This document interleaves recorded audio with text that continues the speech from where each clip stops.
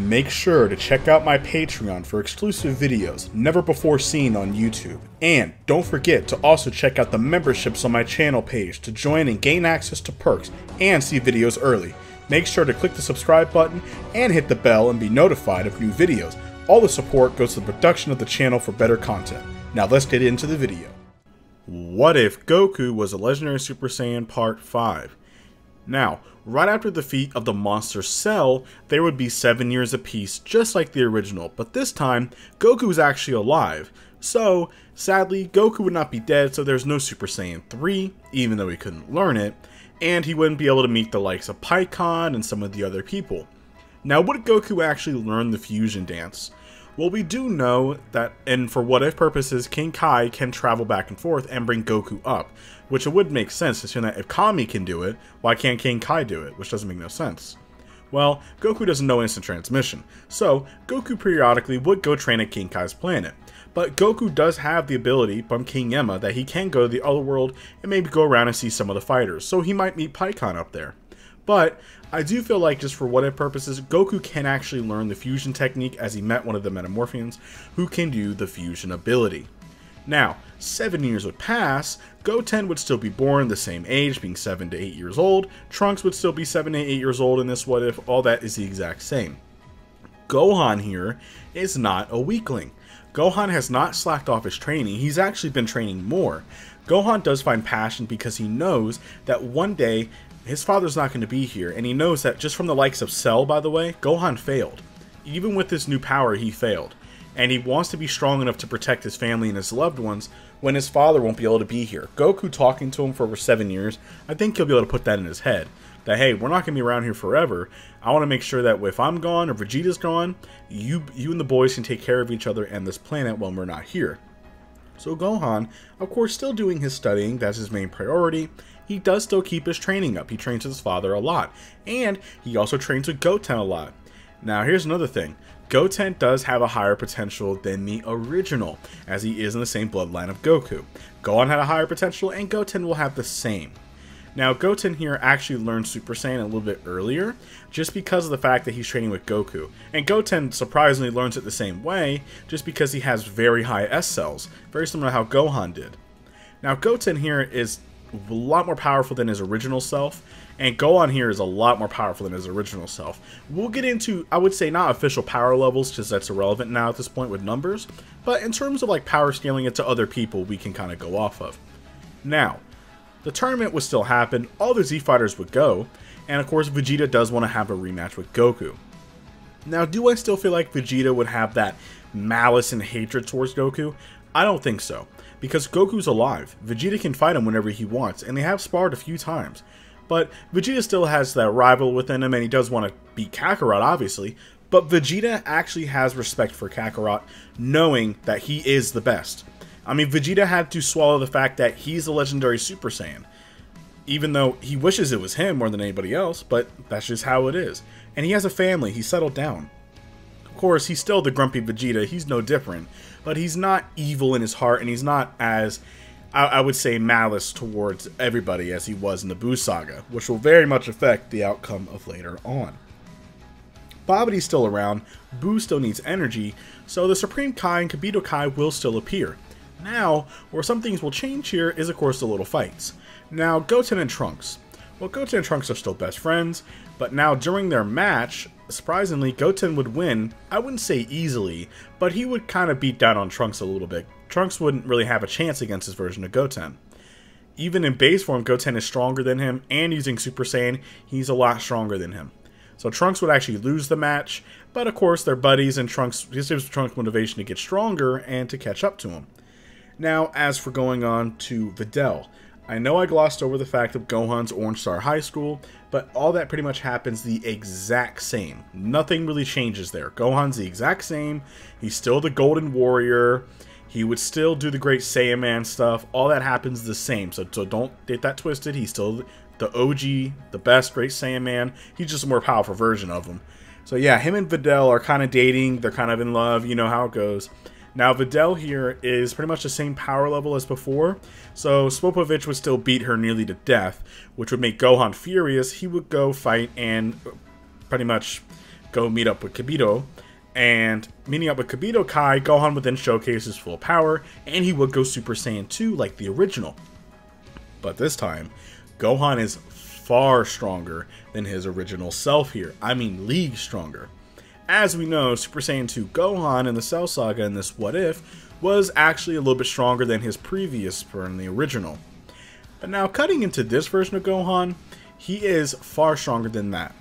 This version of Gohan in Super Saiyan 2 is around the power level of Fat Buu comfortably. I do think that, considering his potential and the fact that he's been training lightly for a couple of years, it's very plausible. As you guys know, Gohan's potential is absolutely insanity. That, yeah, Gohan is at the power level of Fat Buu, and that's being nerfing him a little bit. He could potentially be even higher, but we'll talk about that later. Now, Kibito was absolutely stunned that Gohan had this power. Goku was smiling, he wasn't surprised. Vegeta was a little bit surprised too. He's never seen Gohan go full power since the Cell arc, but he wasn't shocked either. Now, Spopovich and Yamu, they would still take his energy. Supreme Kai would have to kind of hold him back with his power, which he would barely be able to do, and still they would take the energy and fly off. Of course, Supreme Kai would then explain who Majin Buu is, and Babidi and everybody else, and the fact that he's a universal threat. We need to take care of him now. So, after Gohan recovers with the help of a Senzu Bean for plot, he would of course help out Vegeta and give her another Senzu Bean for plot, and Gohan would then fly off with Goku, Vegeta, Supreme Kai, Gohan, and also Kibito Kai. Now, of course, some of the other Z fighters would then follow along, such as Piccolo, Krillin. Of course, they would want to see what's going on. Now, how powerful is Piccolo? I know some people are probably asking. Well, Piccolo hasn't been slacking off on his training either. Piccolo's actually very, very strong. You'll see very shortly. We'll talk more about Piccolo's power in a minute. Now, flying down, they would of course see Babidi's ship. They would go inside, but something will change very quickly here. Majin Buu's already been born. Because Gohan's energy is literally as powerful as Majin Buu, they have plenty of energy, so Majin Buu was able to be resurrected and brought back. But of course, it is the Fat Buu, who was very playful and childish. Supreme Kai was hoping, well, as you guys know, Babidi was hoping for Kid Buu, the pure one, but of course that's not happening. So, of course, Goku and Vegeta would then look at each other, and they're like, well, who should actually fight Majin Buu? Well, actually, Gohan would actually say, let me go up and let me try fighting him. Now, Vegeta and Goku would allow this because they want their children to start fighting for themselves, so in case they're not around, they can take care of the planet and protect their loved ones. This is, I feel like the same mindset would be the exact same for Goku and Vegeta. It's the same exact thing. Goku wanted his boys to be strong enough and defend for themselves, to have some fun with it, and it's the same thing with Vegeta, but he's obviously not going to say it. It's the same concept. So Gohan would then begin his battle with Fat Buu. Now Gohan, using his full power Super Saiyan 2, is actually a little bit stronger than Fat Buu, but we'll get onto that in a second. Babidi was actually really nervous, so he would send out Deborah to go handle the other people, so in case they don't gang up on Buu. Now, of course, Piccolo would actually stop him here. Now, Piccolo would smirk and remove his weighted clothing, as Piccolo would then showcase something that he has been working on a lot. Piccolo would then go into a full power state of his Namekian form, buffing up a little bit, and this version of Piccolo would actually change color a little bit. This is not the official Potential Unleashed form from Super Heroes, by the way. Don't get that one twisted. That's a Potential Unleashed form that he got from the Dragon Balls. That's different. This version of Piccolo, his color does change a little bit. He's a bit more of like a lighterish green, but some things changed a little bit. And he has more veins on his head. He's basically using basically Super Namekian is what we are going to call it. Super Namekian form. And Piccolo at this power level is actually really strong. Now Piccolo would begin his fight with Deborah, and the two would actually be kinda even, but Piccolo would start getting the upper hand on him as Piccolo had more skills and abilities. Now Deborah would try his spit technique, but Piccolo would then notice it and dodge it as he noticed that the area where the spit hit turns to stone. Now Piccolo needs to take note of that. Now Deborah would try using a sword, and Piccolo with his healing abilities, it would slice off one of his arms, but Piccolo would be able to heal it. Now the two would actually have a very intense battle going back and forth, and soon over time, I feel like Piccolo and Deborah would be kind of even, but Piccolo using a special beam cannon, as you guys remember, Piccolo can hold Deborah down, and he would then shoot a special beam cannon going right through him. But before Before it dies, he spits on Piccolo's arm, which is around his body, and the stone started going up his arm. But now Piccolo would very quickly actually rip his own arm off before the stone completely covers him, and he throws it on the ground as the arm was just a stone arm on the floor, and he would regenerate once more. Now Piccolo at this point is completely gassed, so he's completely tired and drained from the battle. But Goku would actually smirk and say, "You did an awesome job, Piccolo. That guy was actually really strong." And Piccolo's happy that his training has gotten him so far, so Piccolo gets a W in this what if. Now, of course, Gohan fighting Majin Buu is kind of crazy. Now, Majin Buu is actually fighting Gohan pretty evenly, but the difference here is that Majin Buu sadly has the healing ability. Well, what's Gohan really going to be able to do against this version? As then Buu will then showcase one of his most dangerous techniques. Buu would then tell Gohan to basically go full power, say, "Buu want to fight you, go full power, Mimi." Now, Buu already knows what he's going to do. I think you all know. Now, Gohan doesn't have a choice. Vegeta would even tell him, saying, "Hey, you're losing power quickly. Go to your full power and finish this up." Gohan would then smirk, as he would then charge up his aura to the maximum output that he can, and his hair will grow longer. And yes, Gohan has turned into a Super Saiyan 3. Before I get attacked in the comments, "Major Dragon, that's impossible. Gohan can't do that. Oh, he didn't train in the other world. Oh, it's not gonna happen." It's a what if. Enjoy it. And it's really cool. Who does not like a Super Saiyan 3 Gohan? That'd be awesome. And also with his potential, anything's possible for Gohan here, being pushed by his own father. Now Gohan, this form is brand new to him, so Gohan cannot use this form for long, so he would actually absolutely demolish Buu, slapping him around, blowing him in pieces, leaving some pieces hanging around. Now Buu here would actually absorb Gohan, surprising him. They never knew that Buu had this ability before. As Gohan would then get absorbed, they were shocked as he was absorbed by that Buu, and Buu would then begin to change. Buu would pretty much look very similar to Buuhan, maybe not as skinny, but he would pretty much just look identical to Buuhan, and he would be a lot more intelligent, plus he has Super Saiyan 3 Gohan inside of him. He's very powerful. Now this is when Goku actually does want to cut in and actually do something about it. And by the way, Babidi's other subordinates, such as Yat-Khan, Pui Pui, they would actually try to attack Vegeta as well, but you all know how that's going to go. Vegeta at this point does know Super Saiyan 2, and he is actually curious about Super Saiyan 3. He does want to learn that power, but that's for later on. Now, Goku would actually begin his battle with Buuhan.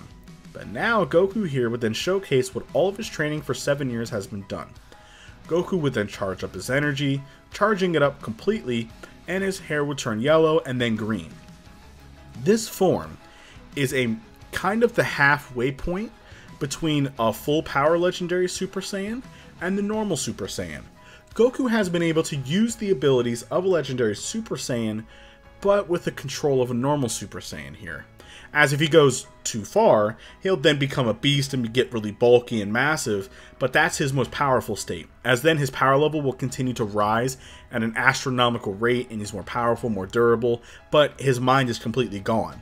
But in this state, he can control the power, so it's a perfect middle ground. It's a perfect middle ground form that Goku has trained beyond intensively for 7 years straight. With the potential, it's very much plausible. Now, how powerful is this version of Goku here? Well, I would comfortably say, and this is not light Goku, this version of Goku is easily as powerful as a Super Saiyan God Goku. Why? Because he's been training for 7 years. That is lowballing Goku, as a matter of fact, with Broly's immense potential. Now, Goku in this state is as strong as Super Saiyan God Goku. You guys already know what's going to happen here. Now, Goku knows that they can wish Gohan back with the Dragon Balls, so everything will be okay. As remember, they don't know about going inside of Buu and then getting Gohan out, so that wouldn't really happen. But just for what if and fun purposes, let's just say that Goku's going to try and go inside of Buu so he can, collect him. As Gohan can sense that Gohan is in there. So, Goku would easily beat around Buu, and then Buu would use the absorption technique once more, but Goku would then form an aura around himself and be absorbed. Everybody was shocked, but then Buu goes into a very comatose-like state. As Buu is inside of his mind, as Goku would then travel through Buu's body, disgustingly, and he would then find where everybody was hanged up. It was Gohan, and it was Fat Boo. But, as you guys know, there is no Fat Boo, because that is Fat Boo. So, realistically, the actual person that is actually hung up is actually Evil Boo, the gray version. I just want to switch it just for fun. Evil Boo is the one that's actually contained in there, but obviously Goku, since nothing but pure evil, he's not going to free that guy. So, he would then start to take down Gohan, but then Buuhan would begin fighting him. Goku easily slaps him aside, and he would then rip Gohan from Boo's body, and they would escape. Now, once when they puff back out, Goku would then set the egg down as Gohan was pretty much knocked out cold. Boo would begin changing back into Fat Boo, and he was furious. Goku states that you've done enough, Boo, you're a danger to everybody. I do sense some good in you, but this is just not safe. So Goku would then charge up a full power Kamehameha, and he would completely obliterate Majin Buu, thus ending Majin Buu, and sadly there is no Super Buu, Kid Buu, or Oob in this What If. Oob has never been reincarnated, and Majin Buu is gone. That means Mr. Satan won't win as many tournaments as he did. He'll probably cheat like he always does. Now that Majin Buu is gone, the entire family would then enjoy time of peace. But Vegeta does want one thing. He does want a rematch with Goku. One day. And Vegeta states that he will get a power beyond that of his form in that Super Saiyan 3. He'll find it, and he will. Now, a few years would pass, and there was a certain purple cat that has now awoken as he sensed a high power level nearby, and he has the dream about a true Super Saiyan God and a rival that will be his true amazing fight.